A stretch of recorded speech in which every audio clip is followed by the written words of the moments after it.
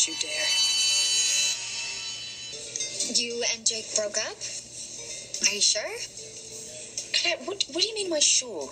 Well, that it wasn't just another one of your fights. No offense, but you guys split up and get back together so much, it's kind of hard to keep track.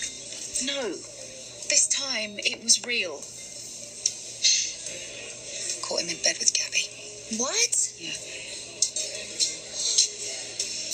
He said to me he wants to explore to see where it might go. But you know what?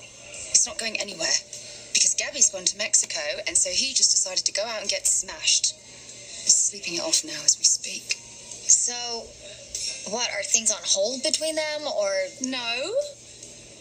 Gabby doesn't give a damn about him. She was using him the entire time. You know what the worst part is? The night it happened, Jake said he wanted to take me out to dinner, right? So I get all dressed up, look really nice, and I'm waiting for him downstairs. And as I'm downstairs waiting for him, he's bloody upstairs getting busy with Gabby. Oh my God.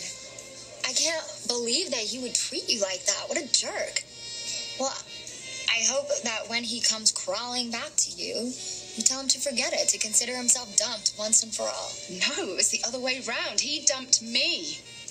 Oh, I didn't even tell you. He's asked me to move out. Yeah, I'm so sorry, Gwen. Look, this is a total bummer, but honestly, I think you're better off without him. And if you need somewhere to crash, I can ask Grandma Marlena if you can stay with us again. Thanks. It's really nice. But actually, I don't think I have to move because Chad took pity on me and he said I could stay. But that might all change because his wife is back.